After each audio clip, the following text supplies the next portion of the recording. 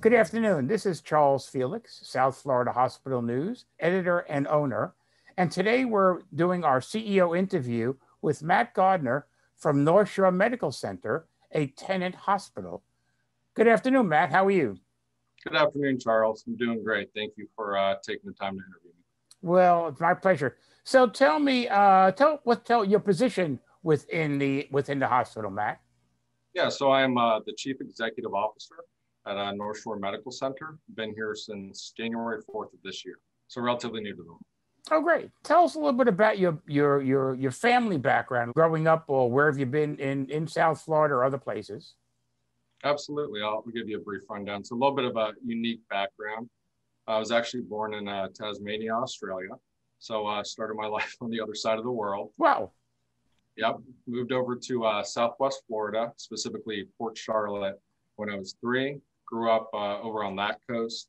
A little bit different than down here in Southeast Florida, a little bit slower of a pace, but spent my childhood years over there. Moved up to Orlando, went to UCF for my undergrad career, and then ended up in Gainesville for grad school. And I've been down here in South Florida for about 7 years now. Spent some time up in Delray, a couple of years in Fort Lauderdale, and now down here in Miami.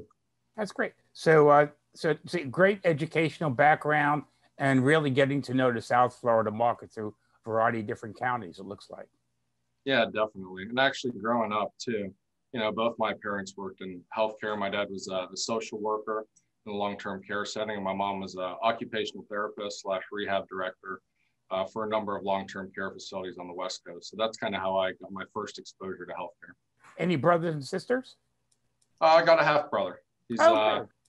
just starting over at FAU. So he's joined me down here in South Florida. Nice, challenging career over at FAU. So. Yeah, he's liking it so far. It's been kind of interesting for him getting started, especially with COVID. So a lot of virtual classes for him, but he's managing. As you began your career into healthcare, at what point did you realize that you wanted to become a healthcare professional, Matt?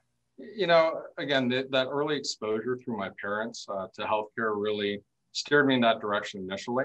Actually, I had a family friend who was the CEO of a hospital over in Port Charlotte. I spoke with quite a bit as I was trying to figure out which route I wanted to go. You know, once I got that initial exposure to the field, you know, I felt that combining my acumen in terms of, you know, wanting to get into business and also the opportunity to help people in healthcare, really tying that all together through that initial exposure was really key for me in terms of wanting to pursue this as my career of choice.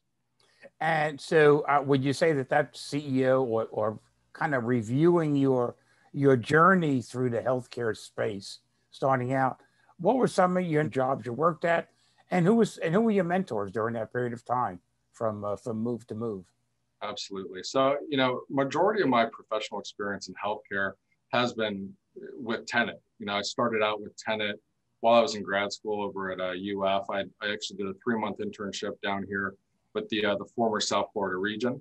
So worked closely with Marcia Powers and her homegrown internship and fellowship program. So it was during that first 3 months of my internship where I really got a taste for what the field has to offer, really what you do in this job. And it really excited me because, you know, going back and sharing experiences with my fellow classmates when I was in grad school, hearing about the fact that, you know, they got these opportunities at some of the larger, I guess you'd say, more well-known organizations such as Mayo and Johns Hopkins, you know, they didn't get nearly the experience that I did starting out with Tenet down here because I had, you know, hospital-based responsibilities over at Delray Medical Center to start.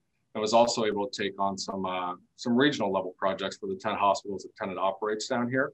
So really getting that all access look at how a system operates and also day-to-day hospital operations was really what, you know, led me down this path to want to stick with it. That's great.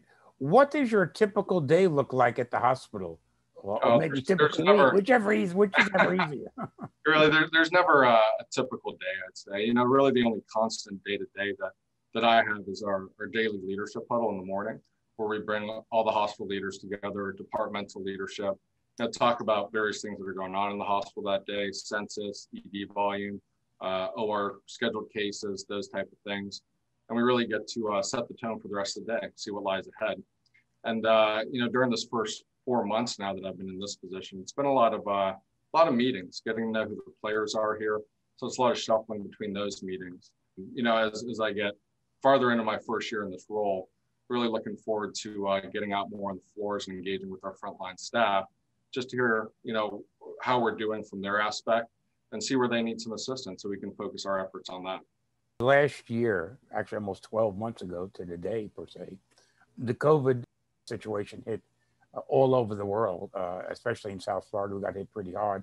What were your main challenges? So I was COO at Florida Medical Center for roughly 5 years. So I spent what I would say the biggest crunch time as it relates to COVID and dealing with it over there at FMC. But, from a leadership standpoint, I can just say that, people look to you day to day to give very clear guidance.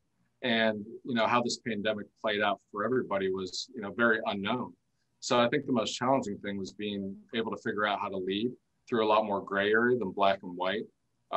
Because like I said, you can be telling people to do one thing one day based on the best guidance that's available from the experts. And then you have to turn around the following day and have to kind of pivot and change course based on new guidance. So I'd say that was definitely one of the biggest challenges. And, even now, I think one of the biggest things we deal with is, the toll that this has taken on our staff.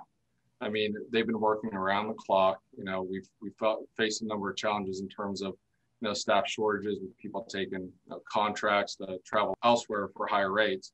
So really keeping the teams engaged and taking care of the teams has been very challenging for, not only me and my various roles, but I think all the health systems down here in South Florida and really nationwide. What keeps you up at night?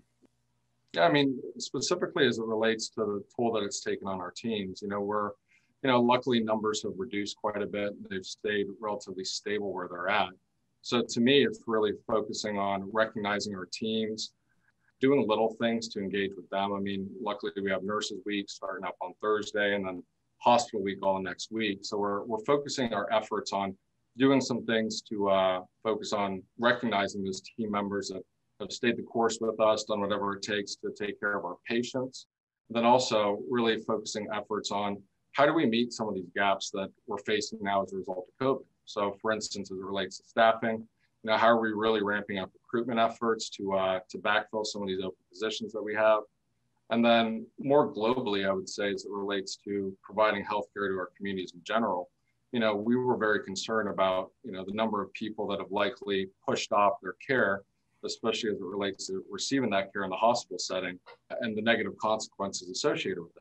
So really getting the message out there that, we put a number of protocols in place to make sure that our teams are providing safe care to anybody coming into our four walls and getting that message out to the community, because ultimately, we're here to take care of people and we want to make sure that people aren't scared to come get the care that they desperately need.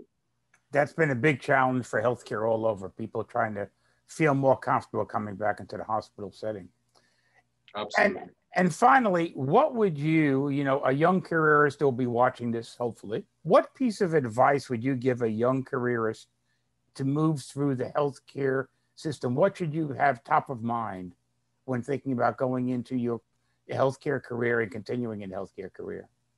I mean, first of all, make sure that your passions are lying in the right place. Again, the reason why I wanted to get into healthcare was, the opportunity to help the communities that we serve. I mean, ultimately having the opportunity to do that isn't something that you see in your day-to-day jobs.